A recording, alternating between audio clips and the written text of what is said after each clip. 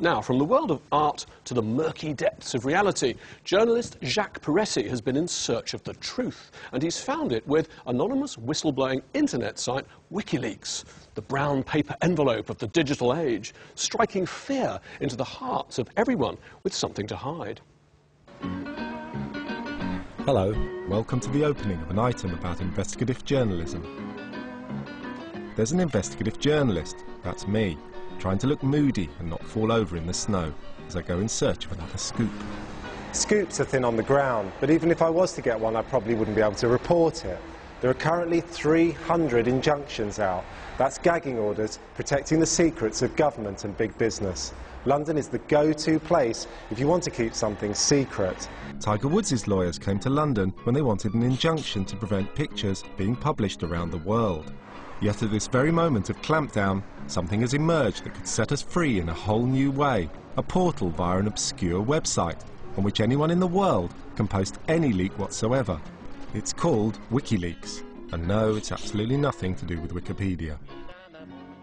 Though no one outside of the Webosphere has even heard of Wikileaks, the fact is that it's becoming massively important, making public the BNP membership lists and military documents regarding the legality of the war in Iraq. It's been said that in just 3 years, Wikileaks has published more scoops than the Washington Post has in 30. Alan, can you tell me when you first heard about Wikileaks? I think I first heard about Wikileaks a couple of years ago, and I don't know that I took it really seriously until I met a lawyer at a party who specialised in media stuff. And she just said that Wikileaks was the one thing that the best lawyers in London, who tend to be the best lawyers in closing down information, had yet to work out how to crack this. So it makes injunction useless, doesn't it? It presents the English courts with a big problem. Because if you've got a website that is essentially international or beyond national, that is operating to its own rules, then a court injunction is meaningless. Do you think that it's going to change the idea of an investigative journalist and what investigative journalism is? Well, I think it is already changing the idea of investigation. So that idea of publishing raw source material is a very powerful one. Wikileaks has allowed us to access huge dossiers of secret information.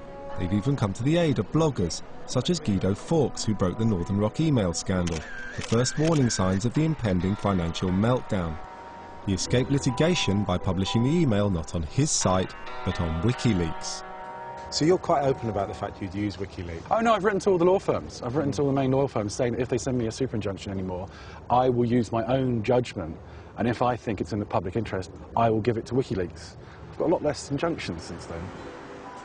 Wikileaks preserves the anonymity of the leaker by bouncing the leak through a network of servers around the world.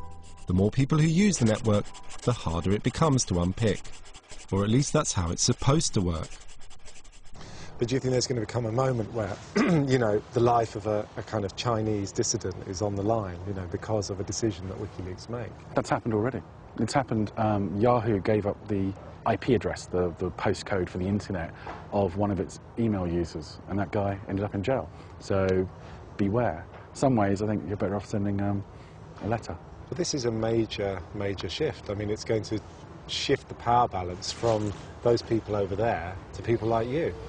I think it is, because the only way they can stop it is by going down the Chinese and the Iranian route, which is having the Great Firewall of China. They're going to have to decide whether they want to be very authoritarian, and all the restrictions that places on people. You know, Google pulling out of China because it's too authoritarian is a real possibility. So there's a cost to being that kind of restrictive. The internet may provide an opportunity to bring governments down, but it also provides an opportunity for unprecedented surveillance. I'm trying to contact John Young, a pioneer of internet leaking, a libertarian who believes in the complete freedom to publish absolutely anything, including our conversation, which he posted in its dull entirety hours after we spoke. Looks like we've lost connection. He's an ultra-suspicionist to boot, and wisely suspicious of me. First of all, I think the internet is a gigantic spying machine. I think that anyone who thinks that it's not surveilling everyone that's using it is deceiving themselves. What to you are the limitations of Wikileaks? What are the problems with Wikileaks? Well, first I should say it's a great organization. They're doing a wonderful job.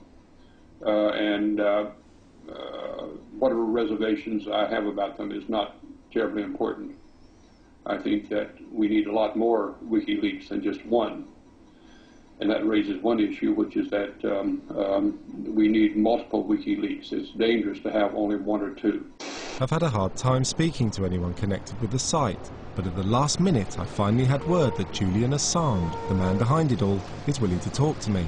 The problem is he's in Iceland and I'm stuck in London. But there is a solution. Interview him over the airwaves. Cue second weird interview scenario of the film. Hello, is Julian there?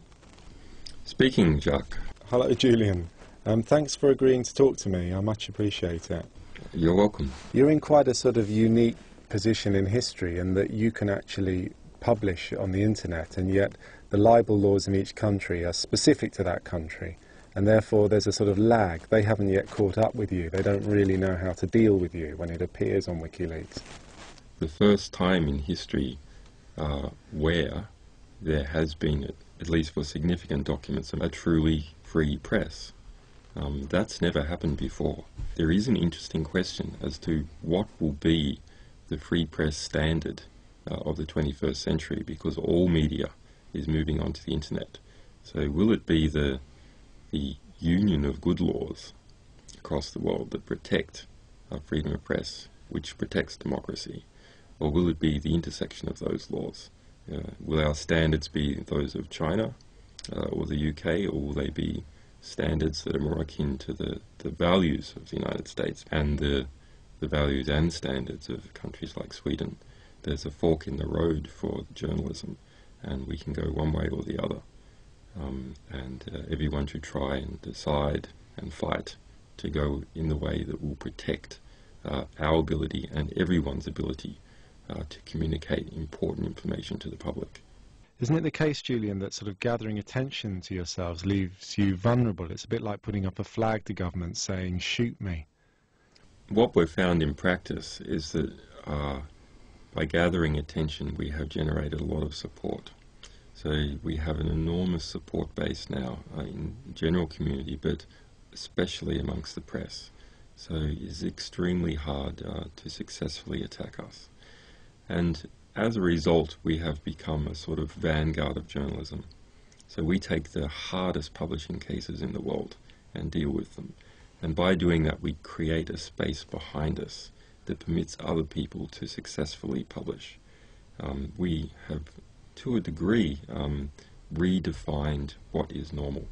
And because we've been going 3 years now, we have become part of the status quo of the internet. And that's a really important outcome. We're at an extraordinary moment.